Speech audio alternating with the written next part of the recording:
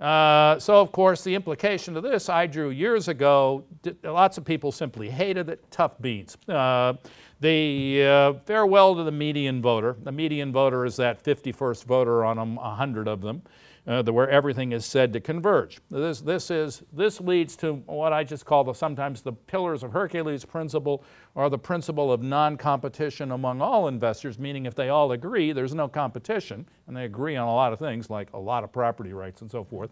Only positions that can be financed can be maintained. That also applies to political language, so there's more variance in that, because there isn't any way you can sort of quite supervise that. The problem in modern political analysis is really analyzing investor blocks, and so the problem is, how do you do that? Well, it's not surprising that you probably don't have a great idea. Hardly anyone else does it. And so, let me just look at a quick. My colleagues and I, Paul Jorgensen and Ji Chen, have for the last few years been doing medium data. I'm not calling it big data. Real big data is a lot bigger than what we deal with. I mean, we have a mere 5 million records or something in there. You have to take the IRS database with the FEC database, Federal Election Commission, the IRS, because they do so-called 527 money, which almost always comes in below the radar. You have to merge those databases. Then you got to run the equivalent of programs that hospitals do when they buy a hospital chain and find out how many patients they've got. And we wrote a lot of those. So, I mean, that is to say, we take canned programs and then rewrite them.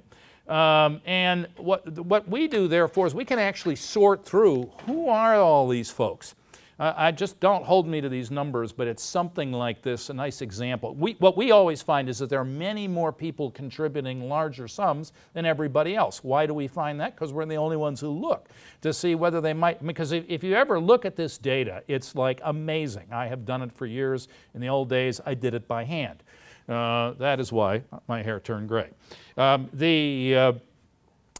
for example, you'd get Bill G. Smith, B.G. Smith, B.G. Smith Sr., B.G. Smith Sr. with 4 addresses different, and they're really all the same person. I mean, we linked up a lot of people by simply computerizing a search for, okay, who's in New York and who's in Florida in the winter? Do they have the same name? Then we could do a visual thing, and guess what we found? You know as well as I do what we found is, particularly with the folks we're concentrating on, there were lots and lots of people who were really the same givers. It's a standard ways of doing this, the standard political science methods, folks, even at UCLA, who claim to sort of they don't do this stuff. So, I mean, this is a case where if you believe anybody's numbers but ours, you're out of your mind. But on the other hand, this is, I understand where I am and when I am and so forth. So now, this is out of a discussion of 2012. This is from a paper in the International Journal of Political Economy that we did, walked you through it. The thing you want to look at here, I think, is pretty interesting. Look at Obama and Romney, the unitemized, that's the small money. I mean, theoretically, if you give less than that, if you give more than that, even, and you do 2 contributions, you're supposed to report. Now, they probably don't. We are maybe now able to check that for 2016, but because of the way this stuff is being reported. But what you see there is still a difference between the major parties. The Democrats still collect more money from small givers than the Republicans do. Then look at, depending on whose estimate you think. I mean, our paper gives you a range. I would say if you're contributing more than $1,000 in a presidential election, you probably belong to the 1%.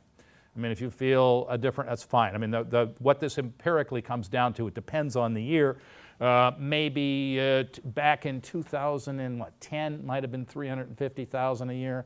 Probably 700,000, maybe not. Never mind. Point is, just do these sums, and you can see that both major parties are hugely dependent on very large contributions. Okay, I mean, if you simply sum 15, 21, and 30, you get, you won't find much of a difference. Now let me, yes. Now then this is the sort of steps that I have been doing for ages. My colleagues help me with now.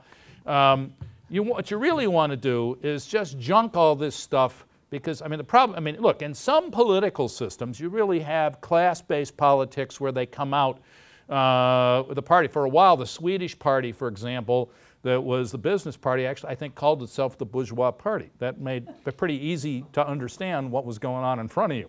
I mean, there is actually a great book on this question where they take the same questions to a Swedish audience and an American audience. And, you know, the Swedes can place all the parties and the candidates they know left to right. I mean, all this stuff that is said to be beyond the cognitive capacity of American voters, they can do. Or did. We'll get to that argument another day. In the U.S., you get enormous differences on where candidates are, where the parties are. I mean, it's like a huge cloud. The conclusion that Burnham and I and a few other people drew was, you know, this is fundamentally about the information system in the system. It's not basically about anybody's cognitive capacities or whatever. And all of the stuff you were hearing today about, yeah, people way underestimate the percentage of cash that top execs make, is correct. It sure is. Though at INET, we have some research by Bill Lazonic. Lazonic is going to show you shortly that the standard estimates of that are way off, that even the Black-Scholes formulas for valuing options since about 2006 have actually been way off. Anyway, all right, so the first step in the type of stuff I like to do and have been doing for 35 years to pretty much a lot of abuse in political science, but I mean, look, big audience around the world. Is you walk through, especially what's the differences among big business. That's the number I think to watch. That was the difference that we got in 2012. Now go on, and then you look, rarely do you see pure intersectoral stories, but the intersectoral stories in campaigns from the New Deal forward are very, very important. They are also plain as day. You have to be an idiot not to see them if you start looking. You know, the problem is nobody does, and you get all these crazy views like the Republicans are the party of big business, the Democrats are the party of, never quite clear, unions or something like that. You know, what would that make them now? The party of about 7% of American workers or something like that. And they don't tell you that, you know, the White House tells labor leaders, if you'll cooperate with us, we'll put you on boards and things like that. Anyway, on this one, you can read, I don't have time. If you look at just a couple of points, look at those early sectors, coal, mining, paper, chemicals. Those are hugely Republican. They are, of course, disgusting polluters. If you look at the web and software at the time, and a point we noticed in our piece a lot, precisely the people who were often said to be part of the surveillance thing, Obama was actually, Silicon Valley is where Obama pulls out as an absolute majority among big business.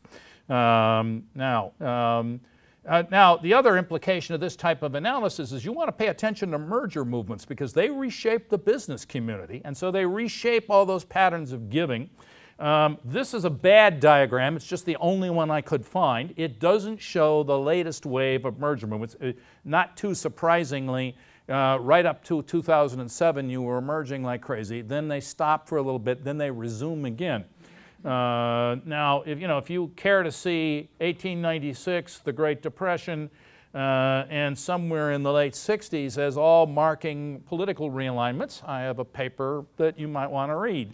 And I have done a statistical analysis of the voting stuff. I can tell you that the claims made by a lot of political scientists that you can't get, decent time series on, they're just wrong. They just, there's just no, it is rocket science, so you can have a sort of dispute about it.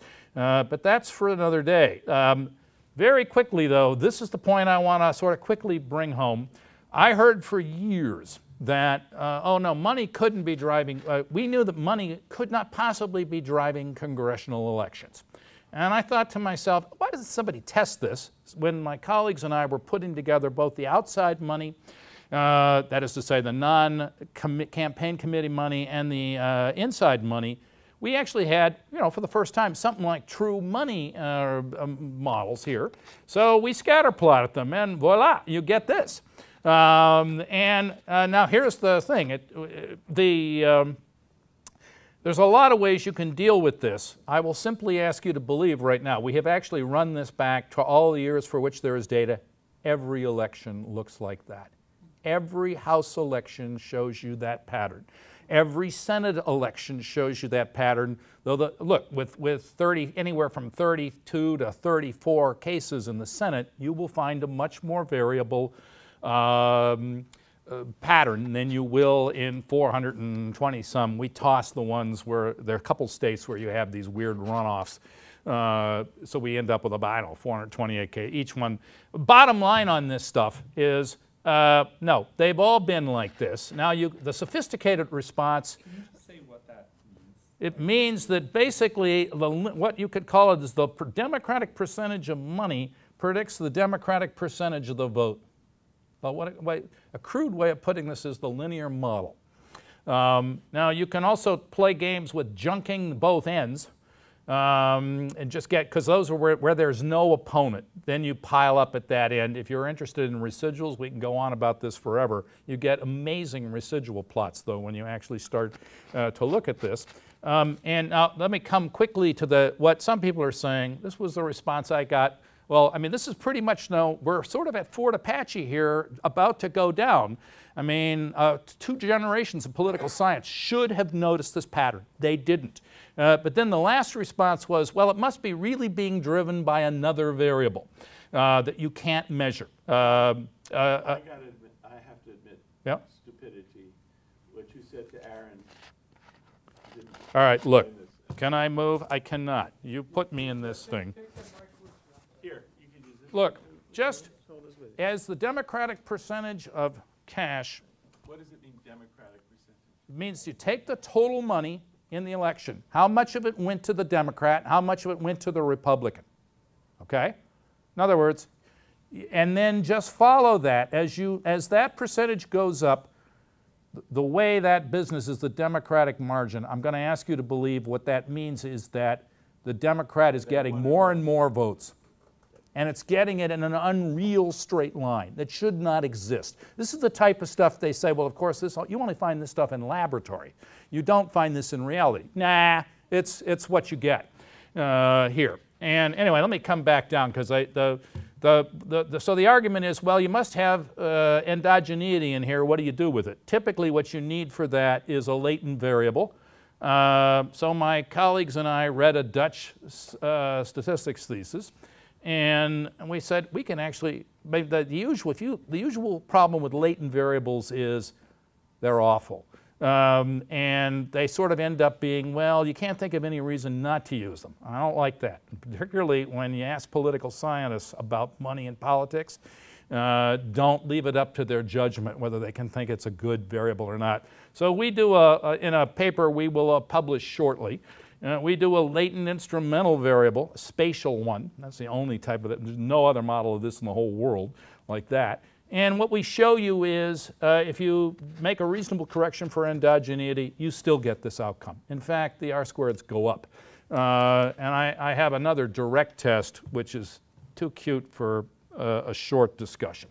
Anyway, so here's my point. How does money matter in 2016 election? In other words, after this enormous windup, we finally arrived to the pitch that we're here to talk about. And the answer is, look, when you hear the Wall Street Journal telling you that money didn't matter, see George Bush, nah, presidential elections are one-offs. I mean, you get just 3, 4 candidates. If you start rolling 3 or 4 things of dice, you're going to get some weird results once in a while. The story on Trump is, I do not disagree with any of the stuff. Yeah, he was a TV star. Yes, he understood media, but he also had $1 billion. He didn't need money from anybody. And he could just go out there and laugh, for instance, at Scott Walker. Now, you got to admit, whatever else you think about Trump, what should Scott Walker go down? Who was, after all, he wasn't a formal candidate of the Cooks, but he was said to be often one of their favorites. That was truly amusing, right? I mean, you know, similarly with Marco Rubio and some of these other people, how can he do this? Well, he's the only candidate that doesn't need their cash. You know, I mean, it's sort of a funny fantasy foretaste of what you could do with an election where money didn't matter, where you had public financing or something like that. The other thing is on Sanders. I think Sanders does it the old-fashioned way, smaller contributions. I haven't been able to run my because it's not me, it's my two colleagues too, Ji Chen and Paul Jorgensen, our schemes for amalgamating contributions, but I am pretty sure Sanders is not sitting there with really large contributions when you add them up. I mean, the Obama campaign in 2008 and then a bit in 2012, though less, actually encouraged people to give in small groups, and then, I mean, they actually did it. I even saw one email on this point. The point, so where's Clinton coming from? Look, she was and remains a New Democrat. If you look carefully at, which you could hardly do, at that table I had in 2012, you could see the divorce, partial divorce between Wall Street and the Democrats. It was over the Volcker rule, over Dodd-Frank, and a lot of those folks, though there was still a fair amount of Wall Street money into Obama, it wasn't like what it was in 2008 or in years before there.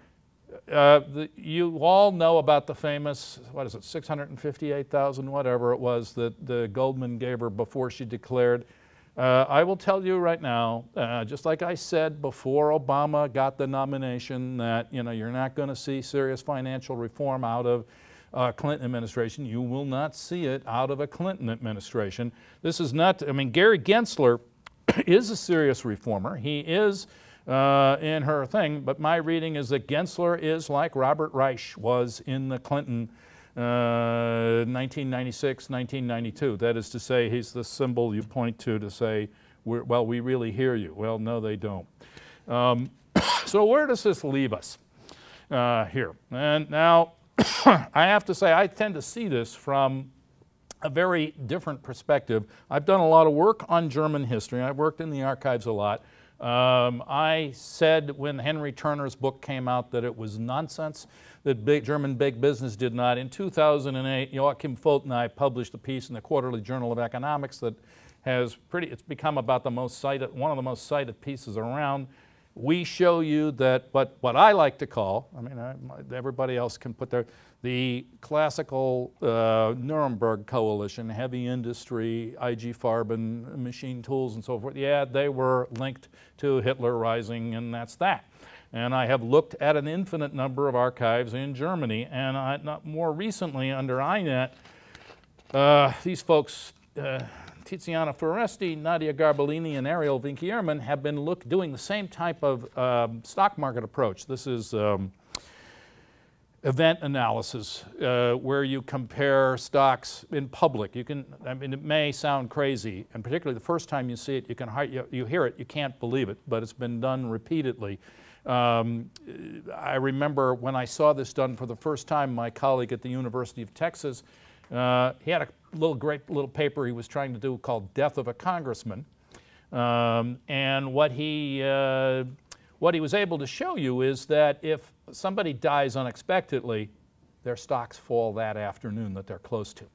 And you can take that through, and we now have a paper about to come out on Mussolini. I will not break the suspense. You can find out later how that works. My take, though, is that when you look at this stuff, you can see particularly, especially in Peter Langer's book, which seems completely unknown here in English. I mean, it's a book in German.